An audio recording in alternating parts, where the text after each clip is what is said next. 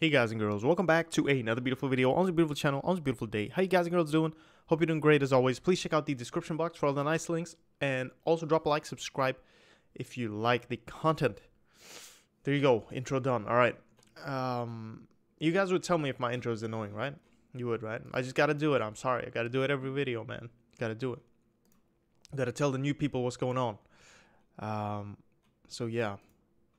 There you go. What were we doing? Okay, so we checked the intersect, right? So we were intersecting with the boxes. Okay, the boxes. And we're going to do a simple bottom collision, I guess, because we already have it here. Whoops. What the hell just happened? Okay, like that. Okay, so we're just going to do a simple bottom collision. And instead of player bounds.top, I'm going to have to actually use this. What I could do is before I go into the for loop, I could say float rect. No. SF float rect player bounds equals static. Okay. So it's just gonna do this once. Hopefully, I think, right? Pretty sure. Might not work as static.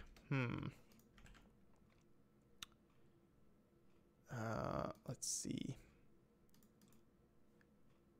All right. Anyway. SF float rect wall bounds equals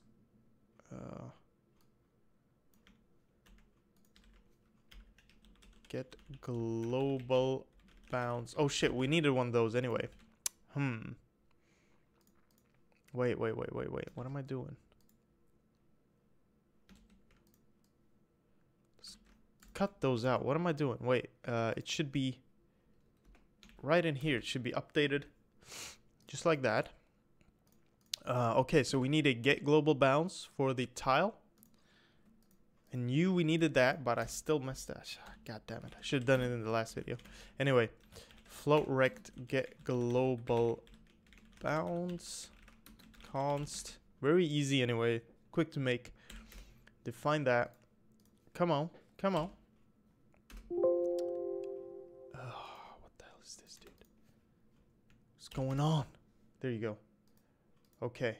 Get global bounds. We're returning this shape.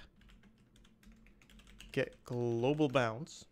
There you go. Okay. Good shit. And there you go. All right, let's go back in the tile map. And we're checking if it's colliding. If it is, then we're gonna see where it's colliding. That's why we need these wall bounds and everything. And then we're gonna do entity stop velocity y. Okay. And then we're gonna set entity set position to the player bounds and the wall bounds and all that crap. So let's just try this. Very simple. Just for the bottom collision. Bottom meaning the players. No, the wall's bottom, I think. The wall's butt. And oh shit. Holy shit. Okay. Yeah. It's trying to collide here, but it's just pushing me out of the map. So I can't do that. I'm gonna have to go into editor state just now. Editor, load. All right, and then we're gonna toggle to collision, and we're just gonna make a little collider here, and we're gonna make it a water block so we know that that's the collider. Save that, exactly, you know. And here we go. So the bottom collider seems to be working. It's a little jittery, but it is working. You see that? So boom, boom, boom. Working very nice, very nice. I can't go through in the bottom, but it's jittering. I don't know why it's jittering. It's so weird. That is strange. But I'm sure we'll figure that out eventually. Okay, so bottom and then top, right? So else if top collision. All right, so now we're gonna have to check the player bounce top is greater than wall bounce top plus wall bounce dot height. Okay, and that's gonna check if the player's top is greater than the bottom of the wall.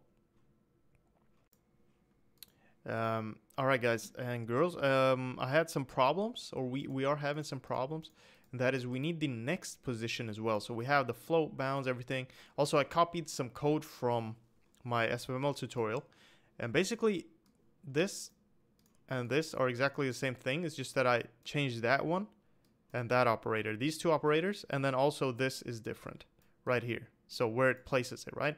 So, but player bounds is good. What I need is a SF float rect next position, okay? And this is gonna be entity get next position, all right? All right, get next position. We could just call it get next position, get next bounce, get next bounce, right? Position bounce, position bound, get next position bounds. That makes more sense.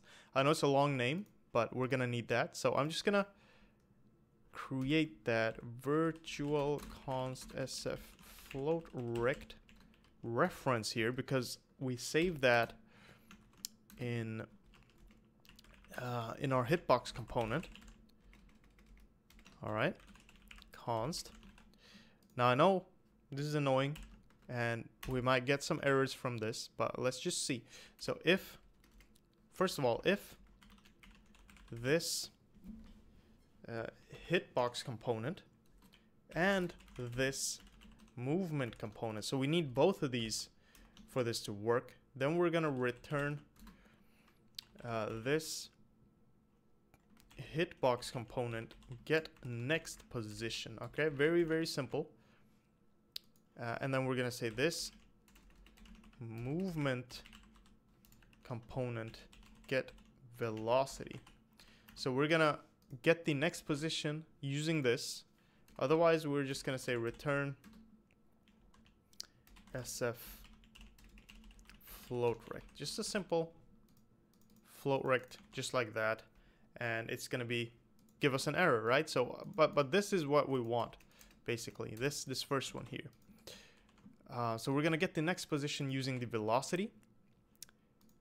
And if I go into game state, no, tile map here, whoops, tile map here, we have the next position. So I'm gonna check if it collides with next position bounce. I'm just gonna call it next position bounce. Okay, so if it collides with that, then we're gonna do all this calculation. So let's run this and let's see if it crashes. There we go, new game. All right, now, whoops, well, that did work.